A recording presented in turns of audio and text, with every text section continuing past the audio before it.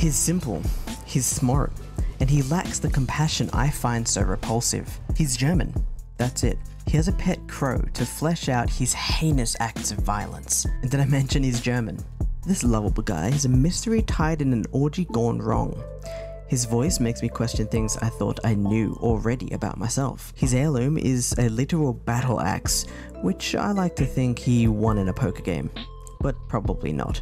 He's pretty much the plague doctor on steroids, which makes me kinda horny. Bloodhound is my alphabetical love child with a hint of serotonin. His ultimate is basically a rampage that never ends.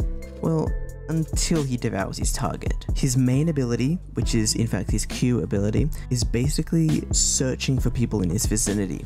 So pretty much those boyfriends in closets hiding from the husband. He can always know when the next ring is because he's a psychic, I guess. Oh, and he's German.